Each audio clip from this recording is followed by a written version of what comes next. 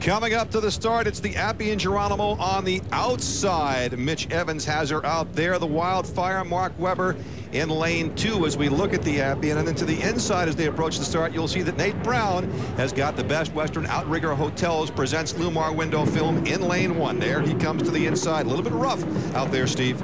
The Appy and Geronimo was back a bit. The other two boats just about on time. Now that may be an advantage for Mitch Evans if he's able to fly up between boats with boat speed, but he has to go to the outside. So our fastest boat is going to trail the two others at the start. This could make for a great race. Good job by Mark Webber. Had his nose right on the line in the Wildfire. Very good job indeed as we watched it count down to 0. He was the only boat up there.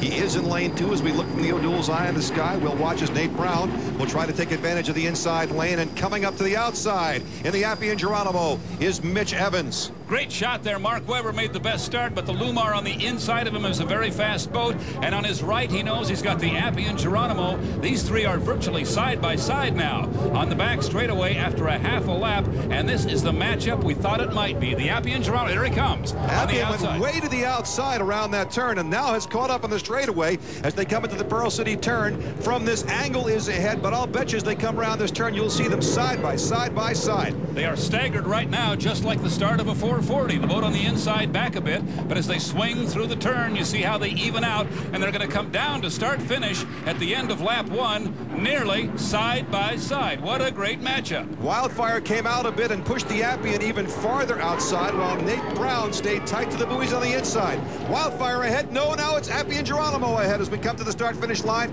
and back into the Aloha Stadium turn. Appy and Geronimo edges ahead. Once again from the O'Doul's eye in the sky. Check the angle here. The short trip for Nate Brown on the inside lane 1. You could hear the crowd, the tremendous racing down the front straightaway at the end of lap 1 had them on their feet. Now the Wildfire back just a bit in third place. The Appian is way outside, running a long race course, but he has the boat speed to do it. He's right beside Nate Brown now, who is 2 lanes to his left. Really moving along in the Appy and Geronimo, who again, as you said, Steve, went way wide coming out of the Aloha Stadium turn. Now, as he comes again into the Pearl City turn, has a bit of a lead over Nate Brown in the Lumar. But coming up in lane 2, Wildfire, Mark Webber, once again, they're going to be side by side as they come into the straightaway in front of the crowd.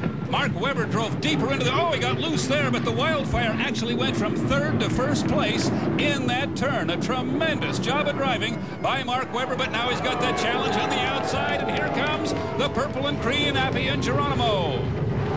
Mitch Evans using all that straightaway speed for the Appian. 1 lap to go into the Aloha Stadium turn one more time. He's on the outside from the O'Doul's eye in the sky. You see the slight advantage he has over Wildfire in lane 2. We don't yet see on the inside Nate Brown and Lumar window film. There could be a problem for Nate at this point. We seem to be down to 2 boats suddenly. The Appian had to leave room on the inside. He's right beside the Wildfire, so he knows where he is. Now watch this race up the back straightaway. We would expect the Appy and Geronimo to have the acceleration, but it's the Wildfire moving up beside him, and we know that boat has great top end. Nose to nose, spots into spots, and Appian edges out ahead, but now Wildfire in lane 2, closing in toward lane 1, because obviously Lumar window film is down somewhere along the course. The shorter race for Wildfire. Appian the greater speed. Side by side, Wildfire rough over the water there, heading for the finish line. Here comes Appy and Geronimo.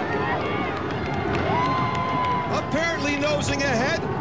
Across the finish line, it looks like Appy and Geronimo. We can't, yes indeed, Appy and Geronimo edges out Wildfire. Mitch Evans takes Heat 3B. There's the Lumar window film, which had difficulty but got going once again. Let's see if he's going to finish out the course here, Nate Brown. No, sir, he is not.